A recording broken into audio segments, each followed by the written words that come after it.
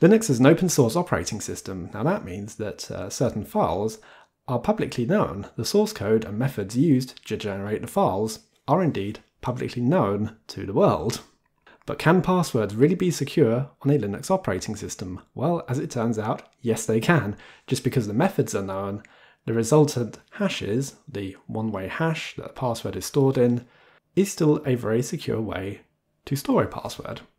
So let me show you where the files are on the system and how they're generated. I'm going to use a virtual machine for this demonstration just because I don't want you to know my actual password. There are two files necessary for the storage of usernames and passwords. The first one, being username, is in the file /etc/passwd. And this file is split out into the username, the unique ID, group name, home folder location, and the terminal or shell. For most users it's going to be either bash or no login, but there are other terminal types available. Root has a unique ID of 0. Most of the unique IDs on the system are below 1000, these are all system accounts. Then from 1000 upwards are user accounts. And you can see for me I have the home folder of /home/quids, and I have the bash terminal. Accounts with no login are literally meant to be service accounts. They're for running programs at certain privileges, which can be used to enforce the limits of accessing certain files or folder locations. Looking at file permissions for /etc/password, we can see that's, well, 644, that is read-write for root, read-only for anyone with the root group, and read-only for any other user on the system. Hence why with my Quids account I can just go and look at the contents of /etc/password. But now the other file in the system, /etc/shadow, well, as a normal user I get permission denied. And if I have a look at the file permissions, well, that's 640. Read-write for root, read for anyone in the shadow group, and no permissions for any other user. So I'd have to elevate my privileges with sudo. Looking at the shadow file, we have the usernames on the left-hand side, and then all these colons, different symbols, and numbers to the right-hand side. So they're colon-separated fields. The first field represents whether the account is enabled, disabled, or a system account. So an account which is disabled is represented by an exclamation mark. An account which is a system account and doesn't have any means of actual access to it is represented by an asterisk.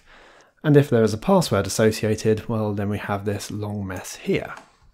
In order to explain the other fields, I'm going to look at a different help guide which actually has information written in each one, because otherwise you're just looking at a blank number. So as mentioned, we have the username, we have the password, and then this field, the first field, is the number of days since 1970 when the password was last changed. In this case it's representative of February 11th, 2005. Then we have the minimum time required before the password can be changed.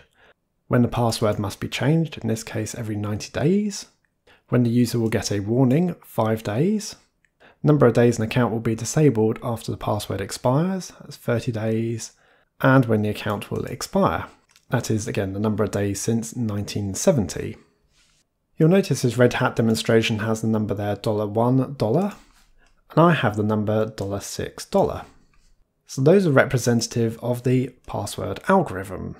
And there are 6 different algorithms in use. MD5 is just appalling and very easily to computationally guess or calculate.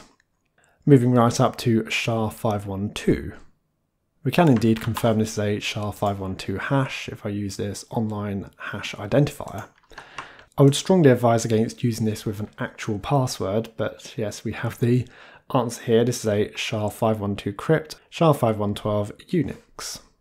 SHA-512 comes under the SHA-2 hashing algorithm, which was developed by that certain American government agency.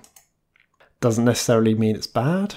I'm sure enough work has been done to ensure the integrity of this hashing algorithm. But let's break this part down a little bit more. So it's not just a simple hash, a one round of hashing. No, there's a little bit more to it than that.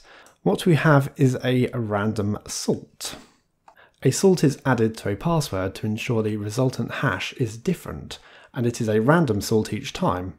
That means I can't just go and look at a list of hashes and spot the ones that are the same. So it just makes my job much harder to understand what the password is. And that password is not just a simple one round of hashing. Because if I look at the setting for the login definitions, although most of these should be under /etc/pam, it does mention how many rounds of hashing are used and what algorithm is used. We have encryption method SHA-512, and we have encrypt rounds, or minimum number and maximum number of rounds. So 5,000 rounds means that password is hashed 5,000 times. So you hash the input with a plain text salt, you get a resultant hash, and I believe you add that salt to the resultant hash. You do that again and again and again, you do it 5,000 times. So it's computationally difficult. It slows things down for anyone trying to understand what that password is. But if you want to see how this salt and algorithm is used, what we can do, I'll take a copy of it here. Just put that terminal screen across to the right hand side, get my browser here. We can use this website here, Quick Hash. Again, don't use it for a real password, but yeah, we're going to use this salt here. We're going to use what the password actually is. I said I didn't use a good password for this. This is a virtual machine and I can use any old rubbish password. So I have a SHA-512 algorithm, an input data of let me in 123, have that salt there from the shadow file, and I'm going for 5,000 rounds. Generate that, and well, we're not going to read the entire lot of that, but oh, let's get that again because it's gone off screen. Well, let's see, it ends with /1CKUODS.